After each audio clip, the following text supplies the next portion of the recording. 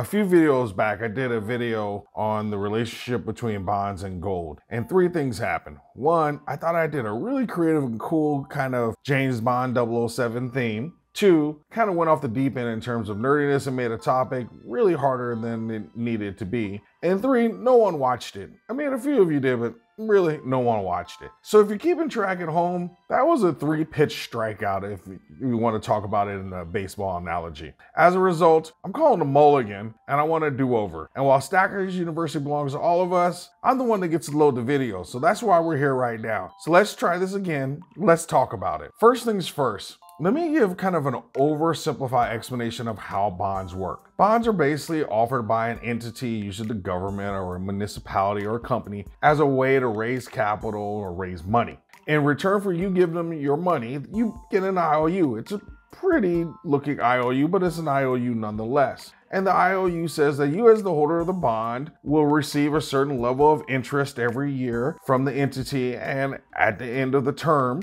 you will get whatever you paid for the bond back. You also get to keep the interest that you've collected along the way. Great. So let's put some real numbers to this. If you purchased a 1-year bond for $1,000, the entity will say give you 10% interest for that year. That would be what is referred to as your coupon rate. So simply, after a year, you would have collected $1,100. $100 in interest, which was the 10%, that's your yield or your coupon yield, and your original $1,000 back. Now, while that seems really straightforward, when you get into the actual real world of it in the market, you find that bonds can be purchased for less than the bond's face value, which is called a discount, or they can be purchased for higher than the face value, which is called a premium. And so in a very simple way, I'm going to keep using this $1,000 example for both of these. If a bond is priced at a premium, you will receive a lower coupon yield. And that's because you're paying more for the bond, actually. Going back to that $1,000 example, let's say you had to buy that $1,000 face value bond for $1,050. Your yield would go down to 5%. And that's calculated simply because you will get your $100 in interest, but you've also paid an extra $50 to purchase the bond. So after the year, you actually would have only made a profit of $50. Therefore, your coupon yield would be 5%. The bond was priced at a discount, then you will receive a higher coupon yield. Going back to that same $1,000 bond, let's say it cost you $950 this time. You would collect your $100 in interest, and then after the year, you would get your original $1,000 back, but you actually paid $950 for it. You would have $150 in profit, and your coupon yield would then be 15%. And so this really becomes the foundation for understanding how bond yields and bond prices work together. And that's why we want to think about it as this kind of teeter-totter relationship, that if the price of purchasing the bond goes down, your yields go up. And if the yields go down, the price to purchase the bond goes up. And that's how you get this linear relationship. This relationship between bond yields and bond prices and just the general bond, 10-year bond market in particular is important because they tell us a lot about the economic landscape and general sentiment. And really investors use this a lot, the 10-year Treasury in particular, to kind of make predictions about where things are going to go over the long term.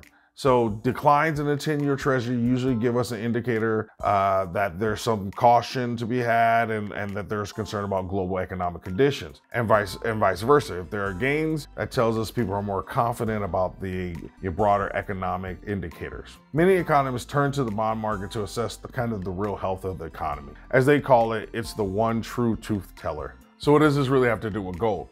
Gold investors should be interested because of the strong correlation or relationship between the 10-year bond and gold prices. That correlation is a negative 0.82, which is a really strong relationship. In other words, when interest rates or real yields go up, gold prices go down. This correlation explains kind of why inflation is gold's best friend, while interest rate hikes are its worst enemy. Let's spend a quick second talking about 10-year yields versus the 10-year real yield. The 10-year yield is just what the rate says it is, but the real yield actually takes into consideration inflation. When you look at gold, and actually instead of looking at the 10-year yield, you look at the real 10-year yield, you really start to see how this relationship is very closely connected. And so there are kind of two ways to look at gold prices and real yield. One way is just to plop them both down on a chart, and what you'll see is that gold prices compared to real yields, remember real yield includes the inflation, they tend to move in opposite directions. When one goes up, the other one goes down. But the other way to look at this is to look at it as gold prices with the inverted real yield. And so this chart on the screen shows you how closely connected gold prices are to the inverted real 10-year yield. And while this chart only goes back 20 years, you can see the distance between the lines is pretty consistent, and the moves, as one goes up, the other one goes up with it. This is the inverted, remember. As the Fed continues to, promise to increase interest rates, we know bond yields will go up, which is going to put pressure on gold prices. However, if we're looking at that with the inflation rate, that gives us a little more information.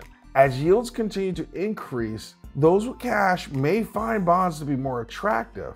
The real question I have is, will that behavior continue in this high inflationary period where people are actually going to receive a negative real return for their bond? As Rick Rule likes to say, who's going to willingly sign up for a return-free risk? Meaning, give me your money, and a year later, I'm going to give you back your money that's going to be worth less than what you gave me a year ago. As we enter this period of increasing yields, which is bullish for the dollar, and we continue to see the strength of the dollar remain above 100, and we know that people generally have this desire to run towards safety investments, and we know we have a lot of cash sitting on the sideline, we have to remind ourselves that these are all headwinds for the price of gold.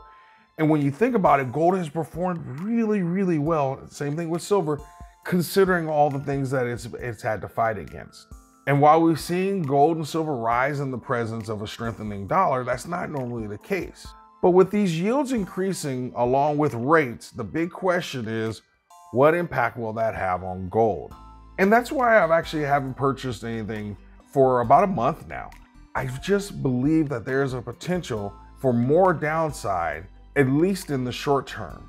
And actually, if you flip around and watch some of these videos of investors and folks talking on YouTube, you'll hear people kind of mention this a little more. Blvd said something very similar recently in an interview about he's holding a lot of money off on the sidelines waiting for this opportunity. Now, I'm not saying I'm on the Blvd level. What I'm trying to share with you is these are the kind of things that folks are looking at. This is the kind of stuff I'm looking at. This is what I want you to be looking at. The more you understand it, the less emotional you'll be about these things. As you've heard me say before, I might be right, I might be wrong, but at least I want you to know and understand what I'm looking at and what I'm basing my analysis off of. With all of these potential headwinds, with interest rate, the strength of the dollar, people potentially running to bonds because of the cash that's sitting on the sidelines, we may just find ourselves sitting in this little 820 to 850, 860 range for a little while now. And I think that's something we're just going to have to ride out until one of three things happen. One, the stock market either fully capitulates and drags metals down with it, or two, the Fed breaks the market and has to reverse course, or three, we end up in a recession, which is why I'm going to let you in on what I call like the precious metal secret sauce, based on the idea of looking at the 10-year yield, the dollar, and gold prices. And what you'll find here, and take a look at the screen here, gold is in yellow, the tips for Treasury bonds is in blue, and the dollar is in purple. And what you see is when real yields are falling and the dollar is falling, the price of gold takes off. You can clearly see that in this chart here that's outlined in red. Now I want you to look at this chart again. It's the same chart, but now the red box has moved. When the dollar and the tips are going up, gold prices tend to go down. And I think that's what we've been really experiencing and what we have to anticipate here as the Fed continues to increase rates. So your little secret sauce cheat sheet I want you to have here is rising real yields and a rising dollar puts pressure on gold. Falling real yields and a falling dollar acts like a tailwind for gold. In the comments section, let me know if this explanation was better. Pretend like you watched the first video, okay? Do you have a clear understanding of bond yields and the relationship with gold and how they work together? If you don't want to respond to that, tell us about your last gold or silver purchase.